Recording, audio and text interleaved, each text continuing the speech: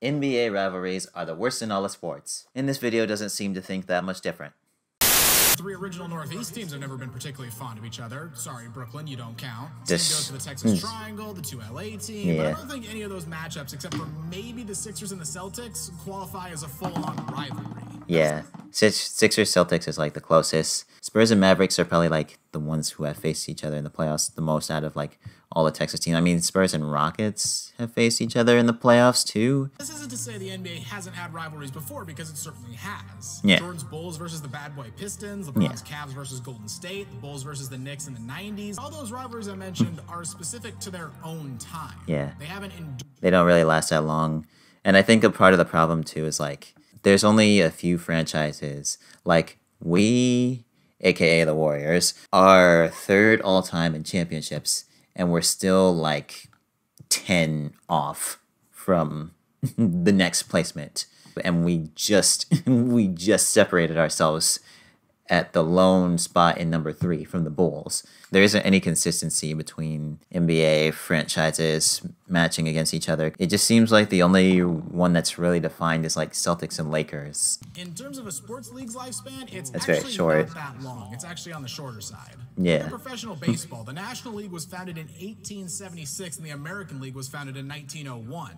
Similarly, the NFL was founded in 1920, and if we go across the pond, the English Football League was founded in 1888, the Italian And the Serie A NHL in was 1898, La Liga in the Spain NHL in is older too. 1929, I remember the French correctly. League One in 1930. It's also important to note that many rivalries in European football actually predate these leagues' founding. For example, Barcelona and Real Madrid first met in 1902. Rivalries, above everything else, take time to develop. The NBA had its first season in 1946, and of the 11 teams that participated, only 3 still exist today, and only 2 are still in their original city. The NBA is full of young franchises. Because now we're in the Bay Area.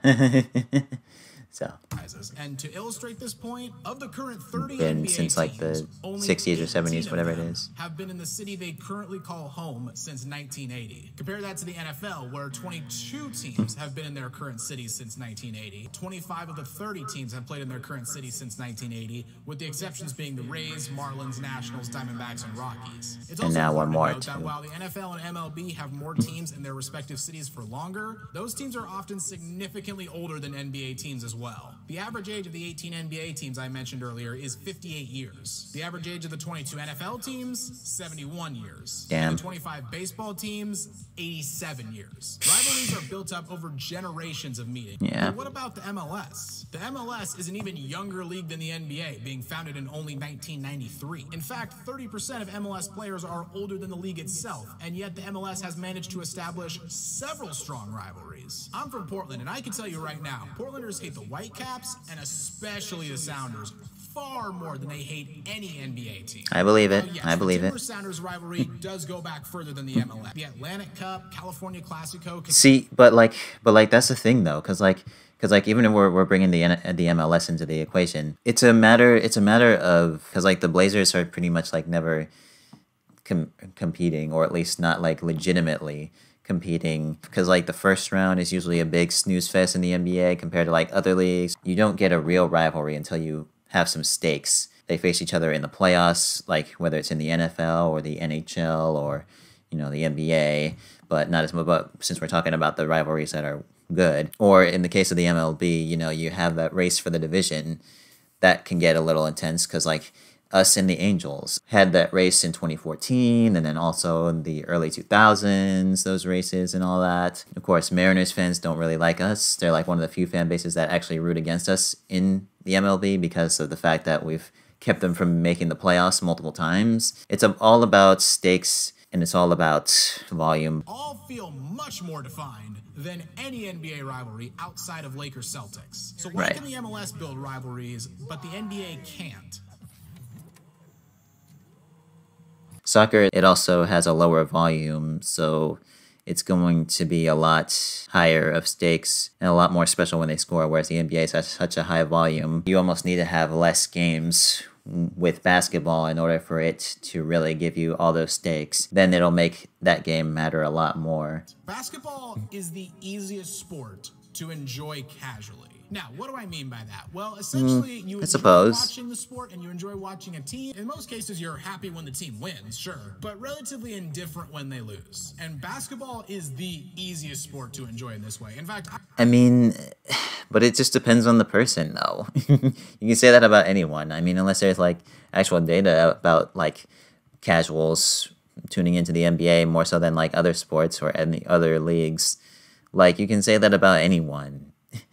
Really, because there's casuals in every league and every sport and every game out there. Most teams run 90% high pick and roll, drive and kick, or isolation. They may have sets that they use, but the majority of them can be listed down to the three concepts I mentioned before. I mean, sure, I guess. The most star-driven league. Soccer may have an argument here, especially abroad, but in the States, NBA that much is true. Because stars can govern the results of a team a lot in the NBA, or at least when it comes to basketball, a lot easier than baseball or hockey or football, unless you're talking about like quarterbacks for football. But it's a lot easier if you're an NBA player. There's less players on the court, and also because stars get more minutes. Because even like the NHL only has like one extra skater on. Well, no, not even. They have the extra player on the ice is the goaltender, and then 5 skaters. But you can only really be on the ice like at most a minute at a time, and really it's like somewhere between 30 seconds and a minute before your skills start to deteriorate. So like, you know, for all the stars, they usually get like 20 minutes of ice time a game, or at least the forwards. The defensemen will probably get like closer to like 25 minutes a game. Yeah. Trout is considered by many to be one of, if not the best baseball player in the world, and he's had this reputation for basically his whole career. Yet in his decade plus with the Angels, they've only 0 playoff series wins, 0 playoff wins. By Kansas City. Additionally, the NBA has only 450 players compared to the NFL's 1,696 and the MLB's 1,088. And soccer, well, yeah, 450 much easier to stay familiar with. On the other hand, you have baseball, which is the polar opposite of the NFL. It takes place during the summer when school is out and the weather is nice, and the MLB season has so many games that it basically forces their fans to dedicate a huge amount of time to keep up with their team. Side note, the MLB should shorten their season, honestly. But, whole nother video. There are enough games that you aren't overly attached to any individual regular season game, but there's also not so many that it requires a huge time sink to watch most of. And also with its popularity, it's not as niche, because the NHL is a lot more niche. But also hockey is a lot more random as a sport because of the lower volume, so you're going to be more invested in hockey in general unless you're a casual. So like, you know, I think every league needs to cater to its specific sport in a way. Basketball plays best to casual fans because soccer doesn't. If you've ever been to a soccer match of a well-supported club, you know this, because soccer fan culture actively encourages hardcore fandom. This is the case both in the States and especially around the world. If you want examples, in the U.S., the Timbers Army and Emerald City supporters are 2 good examples. Boca Juniors, River Plate, St. Pauli, Borussia Dortmund, Liverpool, Millwall, Red Star Belgrade, Lazio, Besiktas, Galatasaray, and many, many, many. I cannot stress this many enough. Many more. At a regular season NBA game, well, pick the right game and you could probably take a nap in the stadium, even if it's sold out. It's very sanitized, and that's... Although given some of the prices of some of these NBA games, or at least going to Chase Center, you don't really want to pay hundreds of dollars just to take a nap in an arena. But better fan culture can't be the only reason, right? Regular season baseball games aren't that lively, so what's holding the NBA back? The structure of the NBA doesn't help facilitate rivalries. What do I mean by this? Well, we discussed the length of the season earlier. The NBA structure and playoffs as a whole don't help either. This is why, honestly, you should have like 2 NBA games per week, as opposed to having like 3 or 4 for each team. Just for the simple fact that there's a little bit more entertainment value and a lot more stakes. And then also for the playoffs, I feel like they should make the first round back to being a 5-game series as opposed to being a 7-game series. Their biggest rivals are their divisional rivals. Seahawks, Niners, Bears, Packers, Yankees, Red Sox, Dodgers, Giants. Basically the whole NFC East, AFC West, and AFC North. And it makes sense because in the NFL and the MLB... I mean, you still do get your, like, inter-division rivals like 49ers, Cowboys, And then in the 70s, like Raiders and Steelers, even like Broncos and Patriots, to be honest. I'm pretty sure every Bronco fan and least favorite team is us, so. But still, they had a rivalry with the Patriots because they played each other at like high stakes multiple times, so. And also Brady versus Manning. In the MLB, only 12 teams make the playoffs, and that's a new thing this year because between 2022 and 2012, it was only 10, and from 2011 to 93, it was only 8, and from 93 to 1969, it was only 4, and shoot, before 1969, they said, what playoffs, and just played the World Series. Right. And even at 12, winning your division is huge because the top 2 division winners get a bye into the divisional series. The NFL is the same. Only 14 teams make it. Top division winner gets a first-round bye, and the other 3 get home field advantage in the wild card games. Right. This makes division games incredibly valuable, and that is how you facilitate rivalries. Not to mention there's only 17 games in the season for the NFL. The NBA lets 20 teams into the postseason, and divisions are borderline meaningless. You win your division in the NBA, you get a division winner banner. That's it. Honestly, I wonder if the NBA should probably like lower, because even though the Heat had like that big run to the finals last year, and you know the bottom 2 seeds that make it in from the play-in can get invigorated, you know, like the Lakers, they beat the Grizzlies and then they ended up going to the conference final. I wonder, honestly, the NBA could probably potentially benefit off of like having the 6th, or the, what is it, maybe like the 5th through 8th seeds be in the play-in as opposed to the 7th through 10th seeds, just because then at that point, then you're making it more exclusive and then you're able to like give it, I mean, I don't know, this is not very well thought out just because I've been very plugged out just in general when it comes to sports in recent years, just compared to usual, except like the NHL, to be honest. But I don't know, I just feel like there's a lot of structural things that could be worked out. For 2006-2007, division winners were guaranteed the top seeds in the conference. This changed after 2006, when Dallas and San Antonio had the 2 best records in the Western Conference, but because of the rule, they were the 1st and 4th seeds, meaning they had to play each other in the 2nd round. This was remedied the following year, allowing the best record outside of the division winners to be seated in the top 4 alongside the division winners based on record. So it's all good. Problem solved, right? Nope. This is relatively uncommon, but it has cropped up a few times over the years, with the 4th seed division winner having a worse record than the 5th seed, and thus they don't get home court advantage despite being the 4th seed. So why are they even the 4th seed? But why? Why would you do that? Why would you do anything? In short, the NFL and the MLB have fostered division rivalries by making winning your division tied to postseason seeding, making every division game valuable. The NBA has made its divisions close to meaningless in regards to postseason seeding, and thus division rivals aren't a thing in the NBA. But what about soccer? Again, well, around the world, soccer leagues function very differently from North American leagues. Right. Almost all soccer leagues don't even have a postseason, and the Right, champion of the well- league is determined by who has the most points at the conclusion of the season. Yeah, This might there make you it go, seem there you like go. rivalries would be hard to develop and maintain, especially if one team is going through a rough patch. But Nope. in reality, it's the opposite. why are you Because showing even that? if your team has no chance to win a championship, you can still prevent your rival from winning one. This Exactly. happens in college football all the time. Exactly. 2007 backyard brawl, anyone? Pittsburgh finished that season 5-7 and didn't even go to a bowl game, and yet it's one of the most fondly remembered seasons in Pitt history because they denied their arch rivals a chance at a national championship. The same goes for soccer. Example, Leeds United. They haven't been a Premier League title contender in 2 decades. But their fans would love nothing more than to take points off their rivals Manchester United and to hurt them in the title chase or potentially keep them out of a Champions League qualifying. I mean that also, but I mean he's right, but that also happens. That also happens in MLB. Like for us, the Raiders, you know, contributed to the demise of the 49ers 2014 season. We beat them.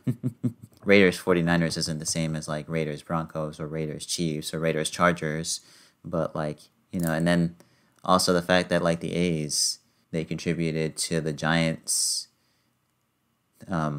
missing the postseason in like 2015 or something like that, if I remember correctly. I mean, those are different scenarios, I guess, but what about Man United in this scenario? Well, what I said earlier about a bad team denying a good team a championship, the opposite is true as well. For anyone unfamiliar with how international soccer leagues work, finishing near the bottom of the league is far more devastating than in the NFL or the NBA. You have the worst record in the NFL or NBA, you get a high draft pick. You finish with the worst generational. record in soccer, you get relegated to a lower league. Imagine if the worst NBA team last year got sent to the G League. That's the closest comparison I can give for the NBA.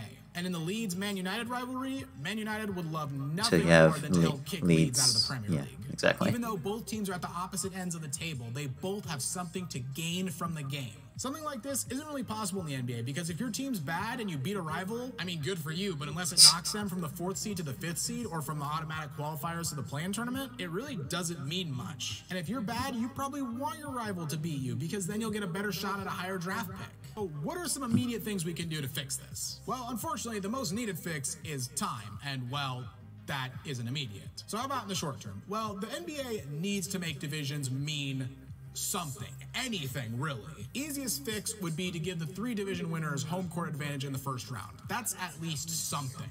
Yes, every once in a while, a team with a better record wouldn't have home court advantage, but that's the way it is in the NFL, and they seem to be doing just fine.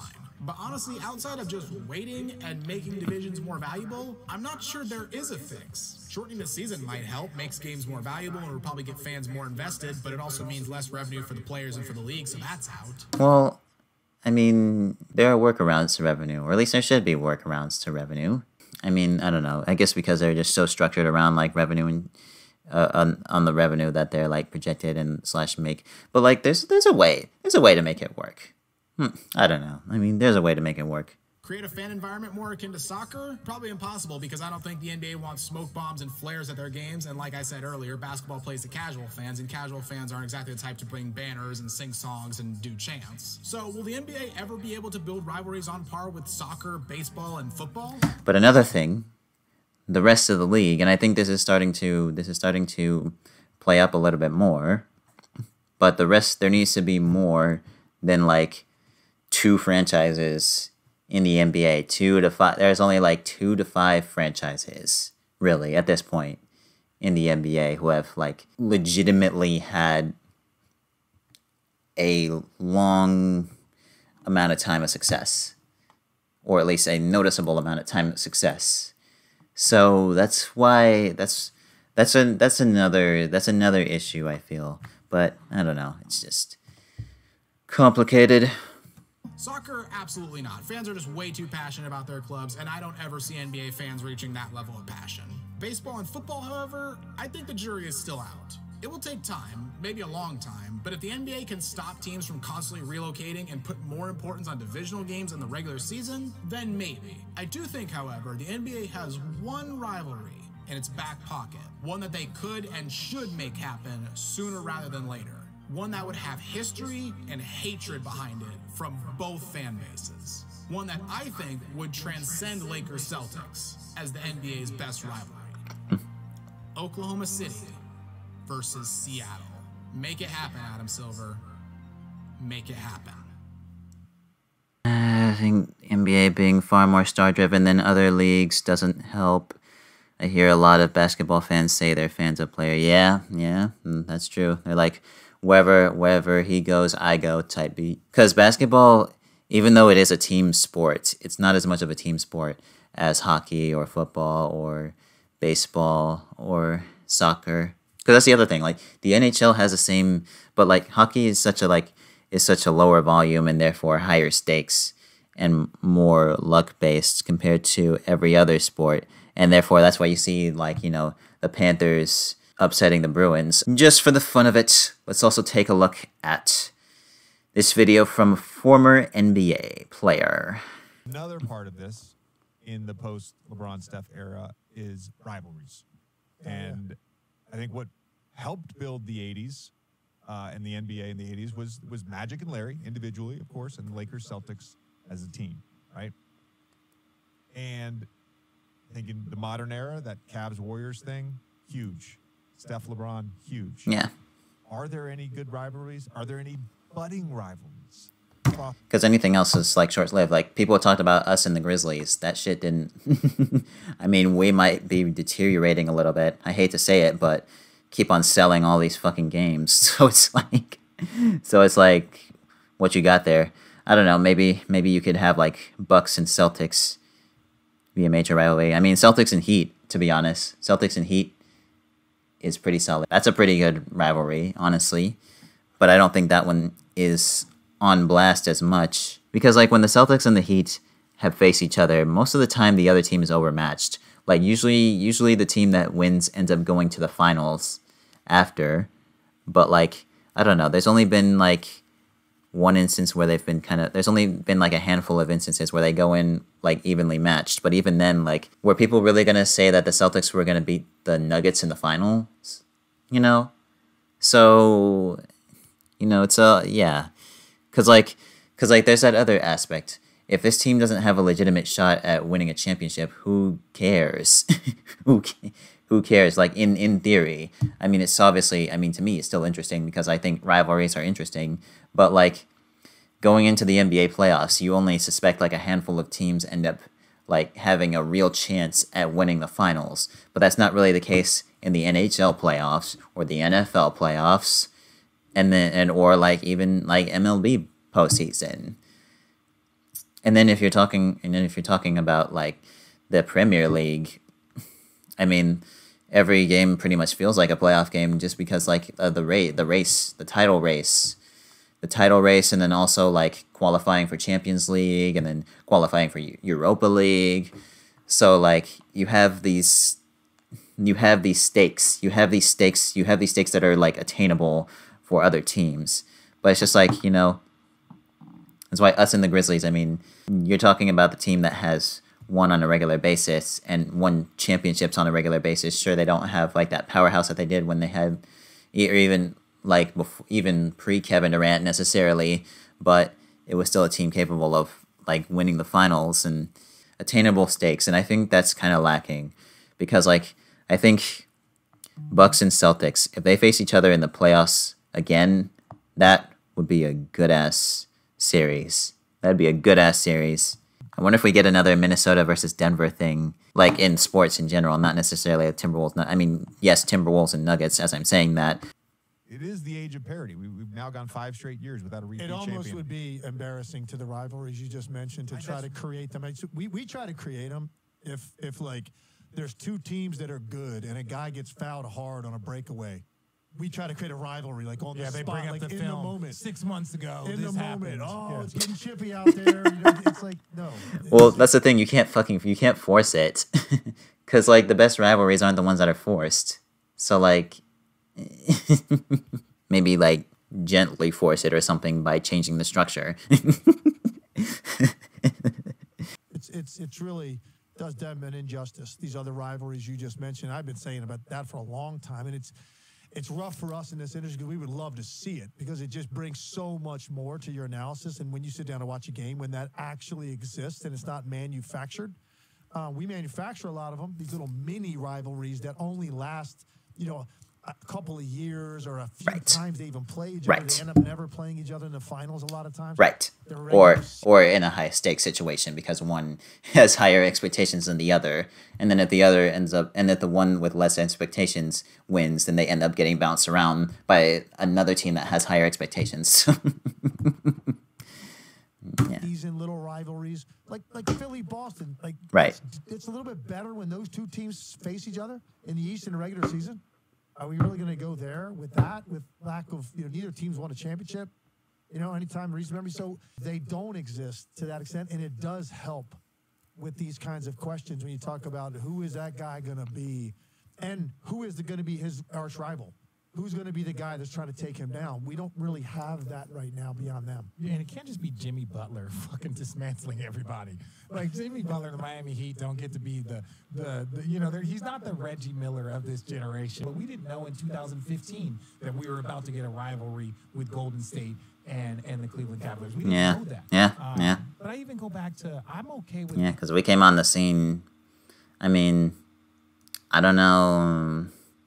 I don't think any of us were expecting like it all to happen because that's the big talk. We were all we were all just talking about this happened so quickly. And also, funny thing, one of my surrogate uncles and I were talking about how we would want Cleveland to win if it wasn't us involved, but you know it's our time. So you know, and then obviously we know what happened later. So. interconference. I think that's where we got to get a little bit more.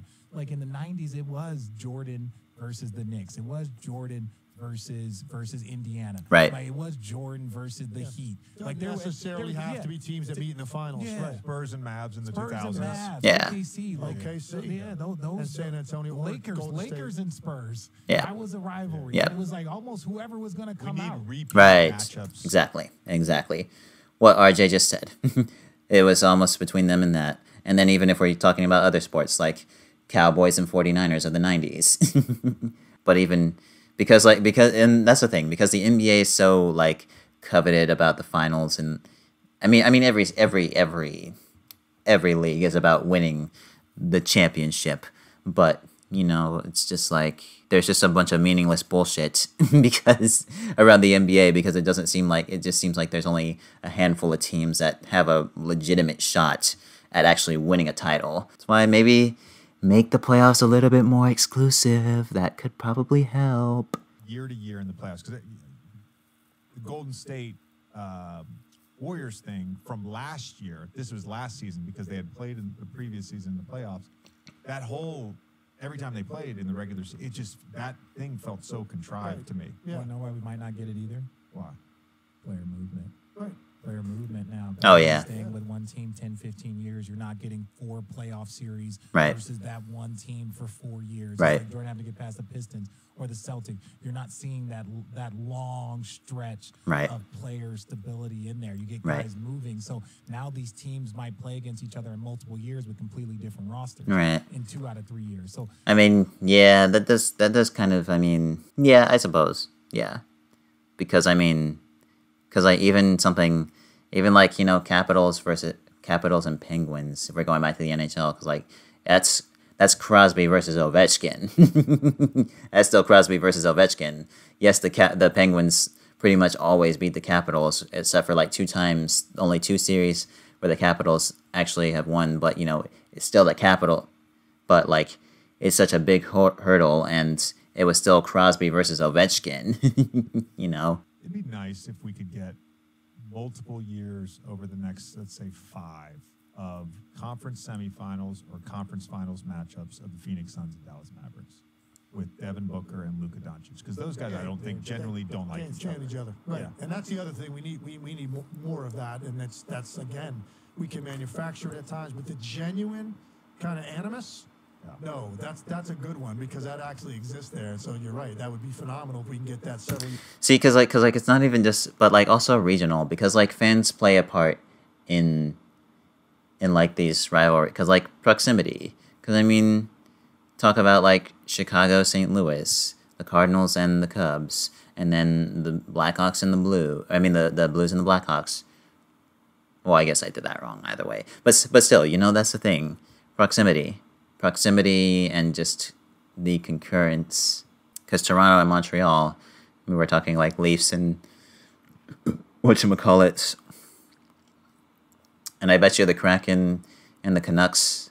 I mean, we'll see on that front. But the Kraken and the Canucks might develop a little something rivalry-wise. So. Love the soccer analogy. As a Chelsea fan, we play so hard to deny our city rival Tottenham a league title, and it was like Christmas to us. Yeah. Chelsea was writing, and how hard Arsenal is struggling. These matches tend to feel very even, not this season, and carry a lot of pride. Some other rivalries like River Plate versus Boca Juniors and El Clásico actually take this to 11. One thing you touched on, which also doesn't apply to soccer in Europe, basically no team. Yeah, there's that too. No team ever moves. Think of maybe one club.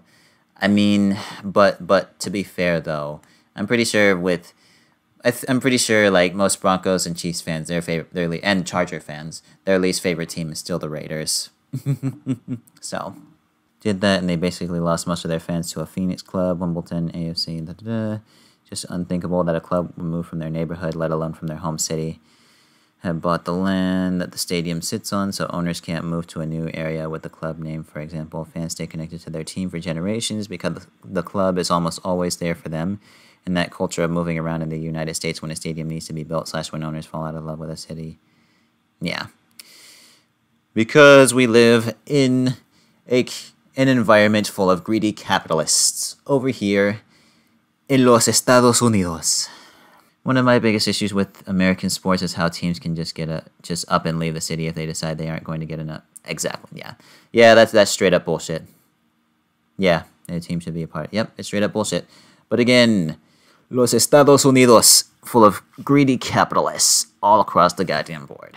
And yeah, I mean, that's pretty much a constant amongst all these leagues. Because even in the NHL, like, the fucking Oilers with what they did to the city of Edmonton, and also the Flames with what they did to Calgary, you know, it's not that much different, or at least from what I could see, it's not that much different from, like, the Vikings with Minnesota and the Bengals with Cincinnati.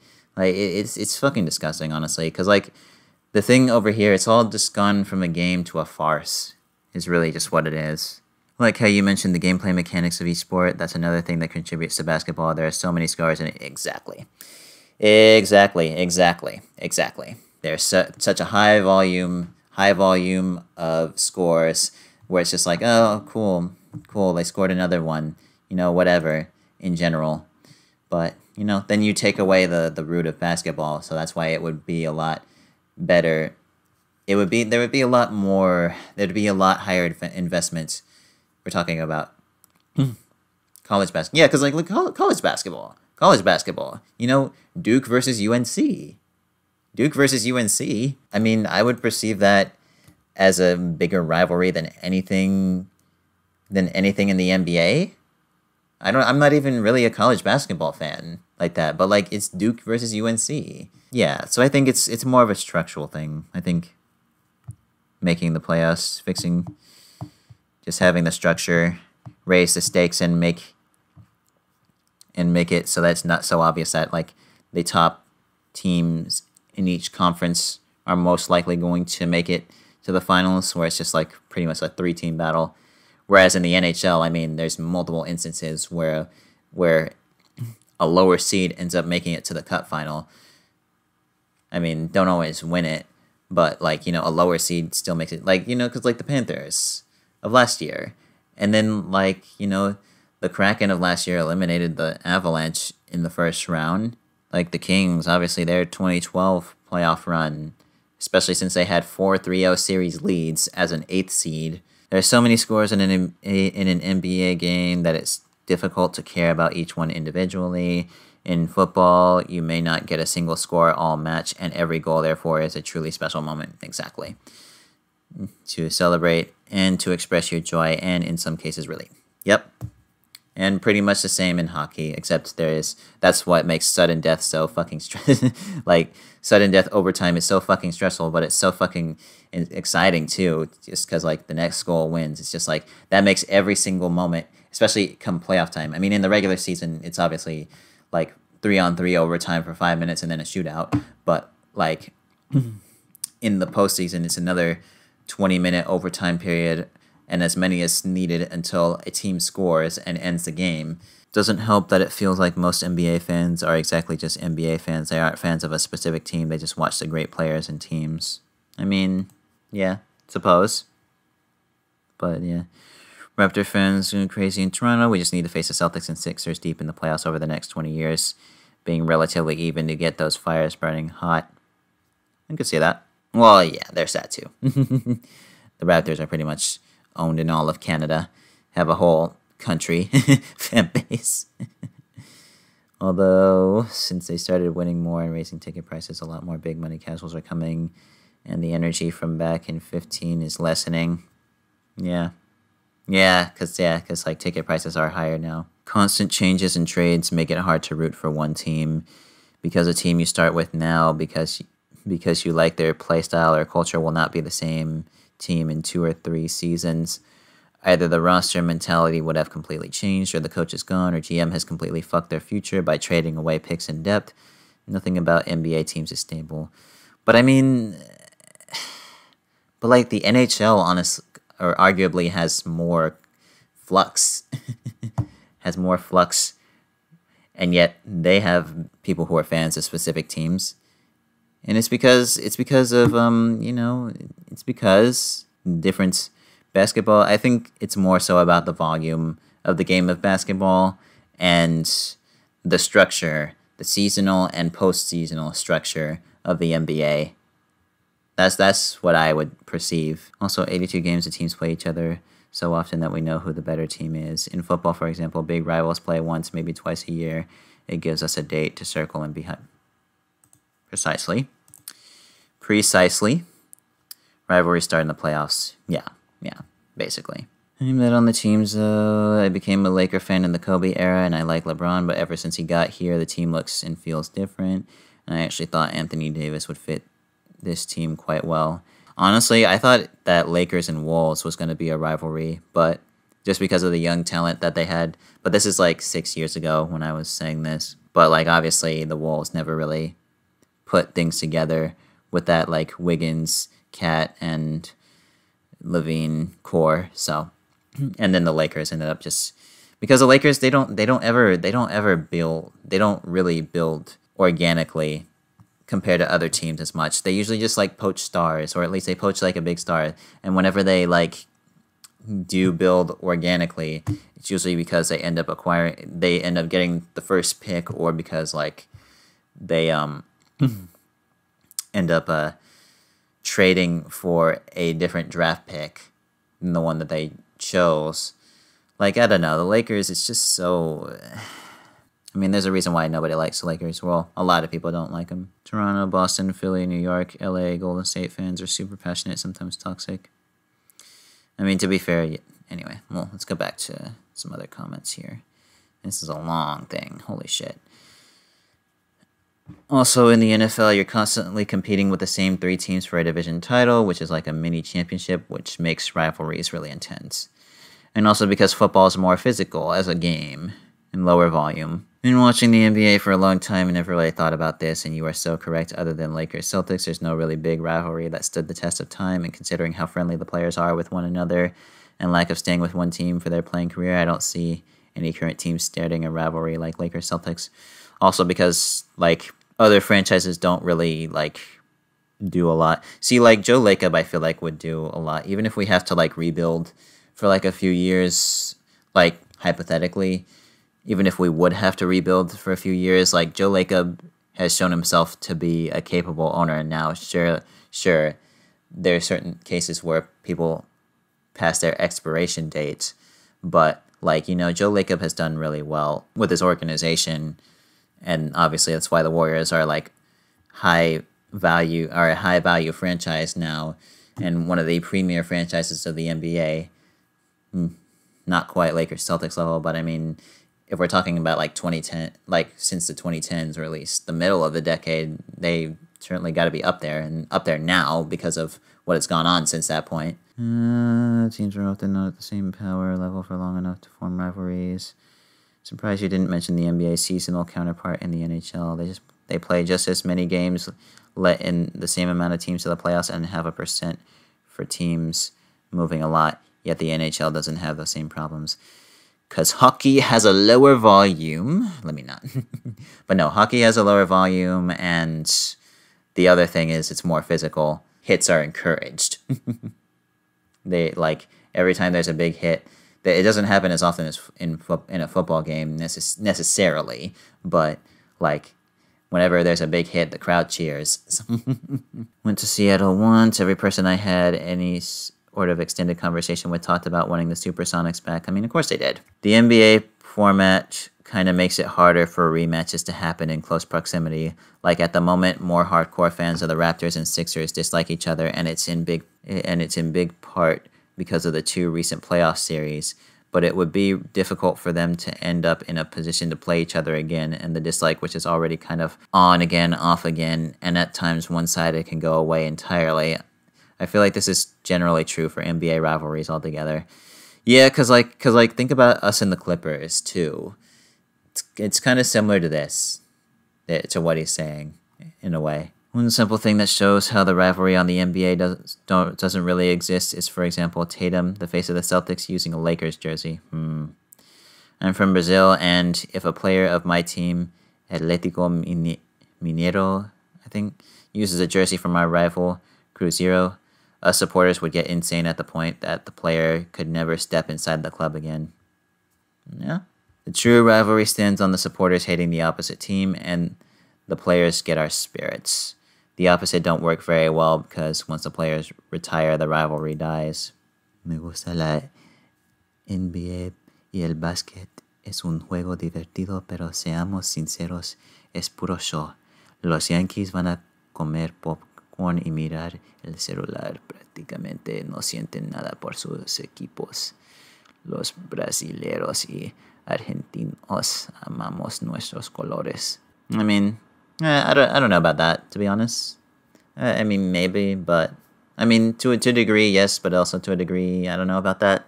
La pasión que siento por el fútbol no se avecina con ningún otro deporte. Yeah, true. Los deportes en USA son puro negocio que un dueño de equipo puede llevar el equipo a... Yep. Again, capitalism, a capitalist society in los Estados Unidos. Y los antiguos fans seguirán apoyándolo. Yeah. Algo que es casi impensable en el fútbol. El equipo es la identidad